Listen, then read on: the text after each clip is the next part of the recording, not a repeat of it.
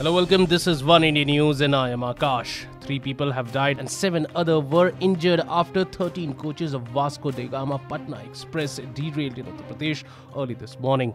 The Patna-bound train derailed at 4:18 am near Manikpur railway station in Chitrakoot district of Uttar Pradesh, less than 12 hours after a bolero had collided with the passenger train near Lucknow, killing 4 and injuring 2.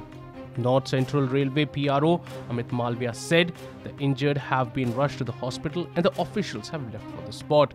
Relief operations are underway. Meanwhile, a medical train reached the spot at 5:20 am, while an accident relief train has already been dispatched. The divisional railway manager Allahabad have already reached the spot, while the general manager NCR is on his way.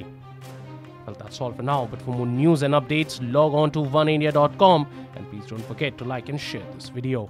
Also, don't forget to subscribe to One India News channel.